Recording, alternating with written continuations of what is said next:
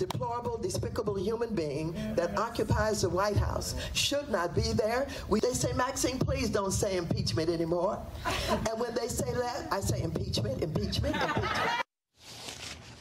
Well, just last year, Democratic leaders told us that impeachment was not on the agenda. Nobody believed them. Now, impeachment might be the only thing that can hold together their fractured, outraged party.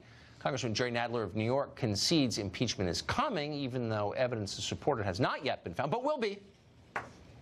Do you think the president obstructed justice? Yes, I do. If that's the case, then is the decision not to pursue impeachment right now simply political, if you believe he obstructed justice?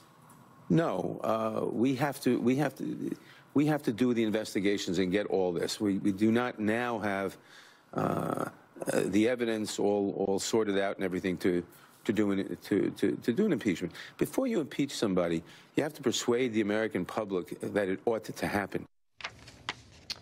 Some Democrats, though, are warning that an impeachment trial could damage the Democratic Party, and that's bad because the Democratic Party is the most important thing, always. David Axelrod warned on Twitter that a recent wave of more than 80 Democratic subpoenas, quote, too easily plays into the witch hunt meme. Longtime Clinton family aide Greg Hale tweeted this, quote, please don't do it. Please don't impeach him. It won't help us win in 2020. He deserves it. I believe that.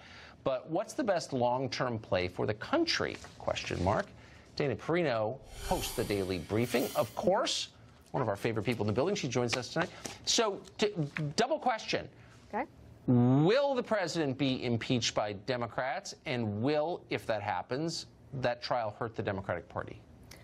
Well, I think if they do it, of course, yes, I think they all know that it's going to hurt the Democratic Party. That's why you see people like David Axelrod and Greg Hale, and there's others saying, right, whoa, whoa, whoa, like, they got to tap the brakes. But I think what's happening now, Tucker, there's three types of Democrats. First, you have people like Chairman Nadler. He is in a very safe district. He's an old bull of the Congress. He's been chomping at the bit to have the gavel back.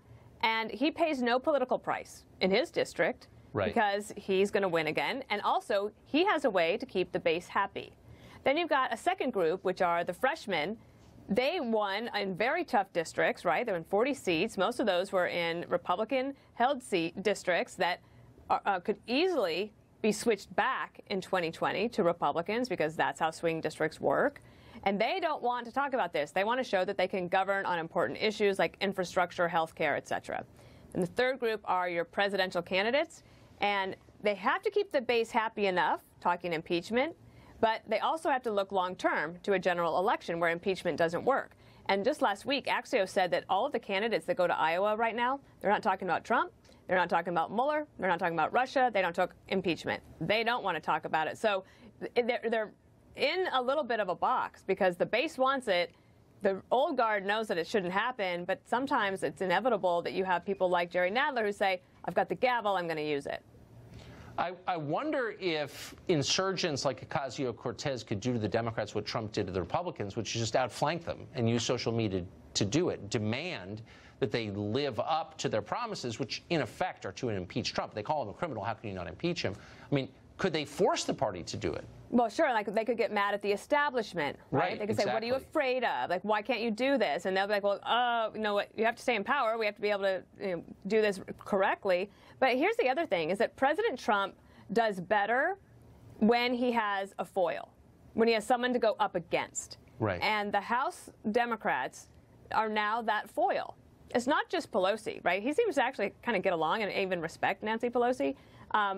But the others, like the left, now he has something to push back against. So, again, you get to 2020, an election, not a midterm, it's not a referendum on the president. It's a choice between two people.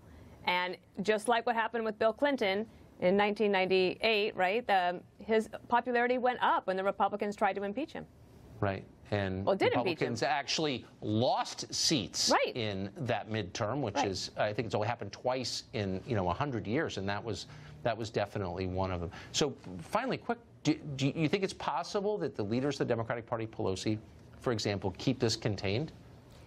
I think it'll be very difficult, and I think if you look at the debate that the House Democrats are having just right now about whether to have a resolution on the floor to condemn anti-Semitism, like they can't even do that, right? So who is really the leader of the Democratic Party right now?